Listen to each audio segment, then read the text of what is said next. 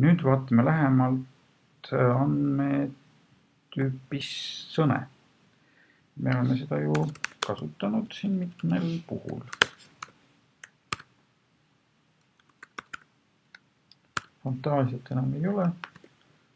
Tavaline tere. Samamoodi võib kasutada ka ülakoma.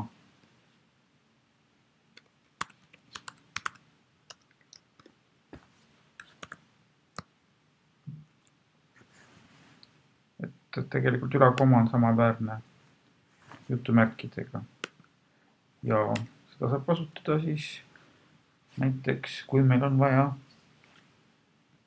sõnes kasutada jutumärke.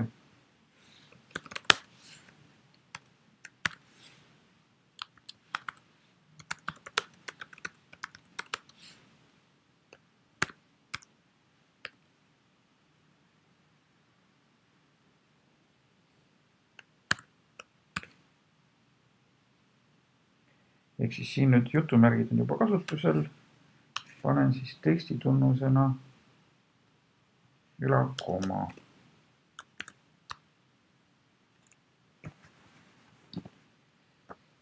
Ja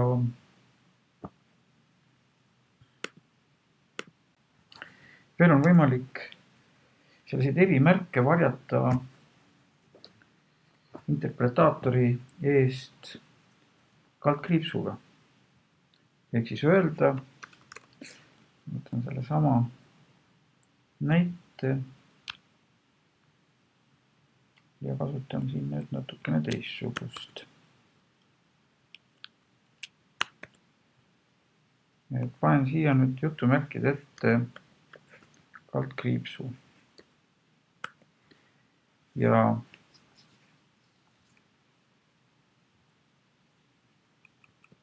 jätan stringi tunnuseks või siis sõna tunnuseks ikkagi jutumärgid. Nii, jällegi toimib. See kaldkriips jutumärkide ees ütleb nüüd sellele programmile, mis analüüsib programmi käske, et selle kaldkriipsi järel olevat sümbolit ei tohi kuidagi analüüsida, see tuleb lihtsalt kuvada. Selliseid kaldkriipsuga märke hiljem vaatame veel. Nüüd veel sõne puhul me saame juba proovitud teksti liitmist. Näiteks meil on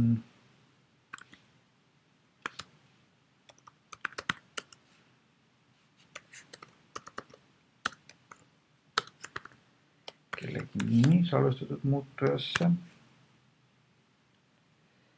ja tahame siia nüüd kirjutada mingi teksti sellele ette, muutujate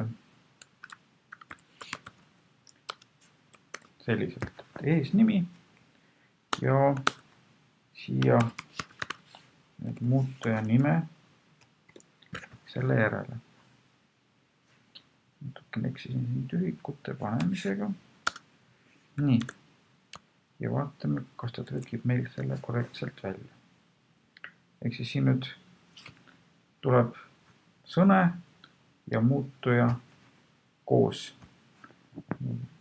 konsoolile. Me saame veel trikke teha. Näiteks saame korrutada. Paneme sulguda sisse. Sõne.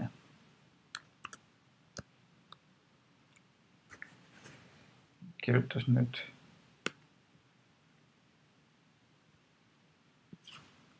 selle viimase teksti siis 3 korda. Nii, teeme veel tehteid.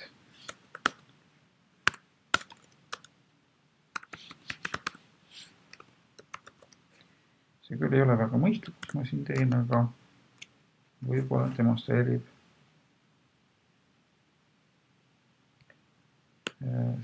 sõnede kasutamise võimalus. Ehk siis mul oli praegu print käsk, mis trükkis 3 korda ühte sõnet ja pärast 2 korda teist sõnet. Ehk siis on lõpus 2 antsu.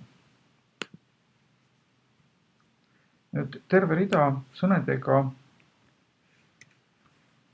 tehtavaid funktsioone on seal meie materjalides. No mõned näited.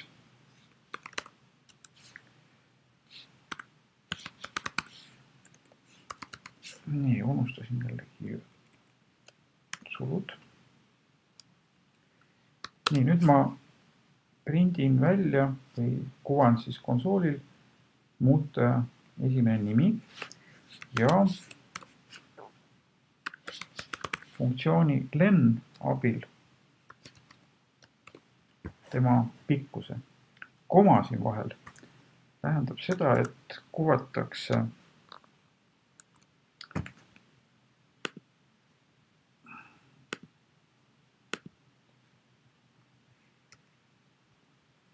unustasin sulu panemata, teise sulu. Ehk siis kuvatakse mõlemad üksteise järel. Nüüd mul on siin siis sõne prinditi välja ja tema pikkus. Antsul on tõesti 4 tähte. Võib-olla meil. Nii, veel üks trikk, mis demonstreerib sõnedega tehtavaid trikke.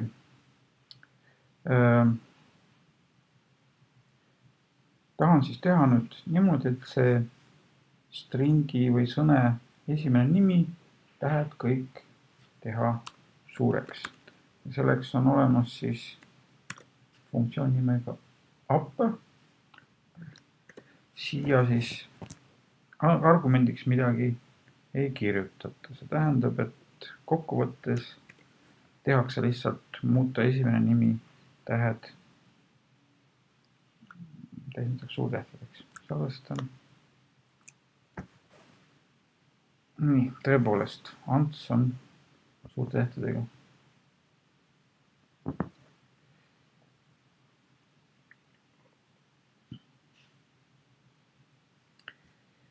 Nüüd veel sõnedel on selline omadus, et ma saan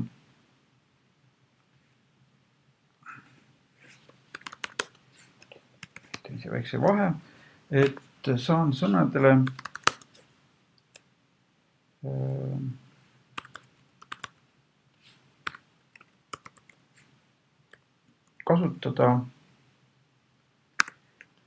kasutada indeksit. Praegu ma panin siia nurksulgudesse numbri 3, mis tähendab seda, et tegelikult peaks trükitama ees nime 4 täht. Kontrollime. Ja tõesti prinditi S.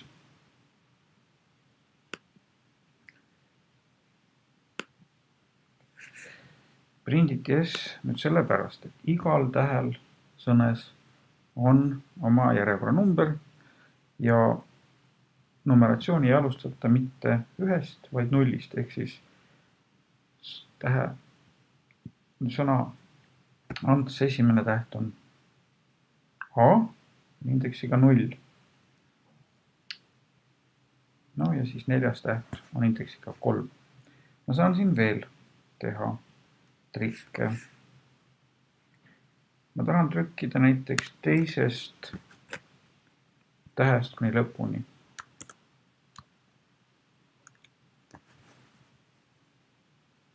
Trükist ees.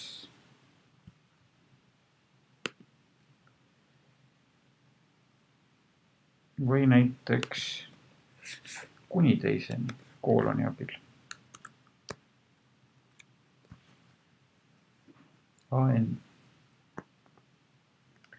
Et selliselt saab siis väljavõtteid teha sõnest indeksi järgi.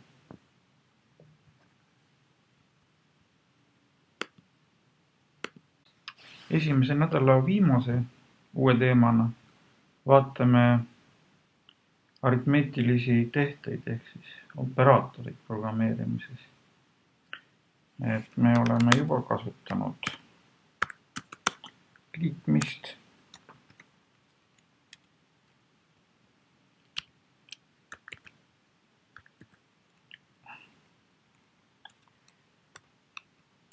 rahutamist,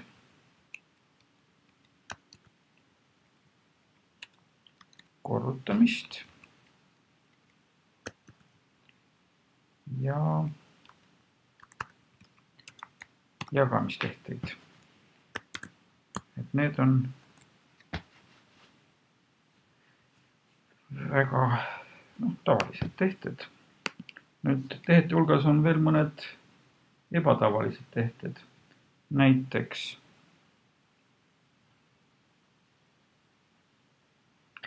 täisarvuni jagamine.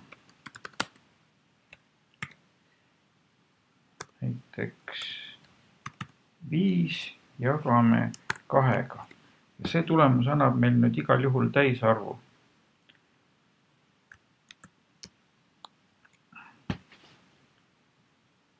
Ehk siis saame täisosa, jagatise täisosa. Ja sellele siis nagu täienduseks on jäägi leidmine. Ehk siis arvatavasti peaks nüüd vastuseks tulema 1. 5 jagatud 2 on 2 ja 1. Nii ka oli. Veel ei ole me proovinud astendamist. Leiame näiteks 2 kuubis. Ehk siis astendamise tehtemärk on 2 tärni. 2 kuubis peaks 8 tulema. Tõepoolest niimoodi on. See ongi nüüd nagu teooria poolest esimese nädala kogu materjal. Kindlasti ma soovitan vaadata läbi need kirjalikud materjalid, mis on meil seal e-õppekeskkonnas. Kindlasti proovige harjutusi teha, mis on seal ülesannete juures või tekstide juures. Proovige neid näiteid, proovige ise mingeid asju välja mõelda enda jaoks, mingeid ülesandeid, mida te juba nende teadmistega saaksite teha. Kui nüüd teete ülesandeid, siis ärge kirjutage väga palju programmi teksti järjest. Tehke väike muudatus, proovige, kas toimib. Et kui te teete palju muudatusi ja pärast see ei toimi, on teil keeruline võib-olla leida seda vea kohta. Aga igal juhul ma soovitan proovida ise. Kui on probleeme, siis foorum, minu meiliaadress on need, kus koha pealt te saate abi.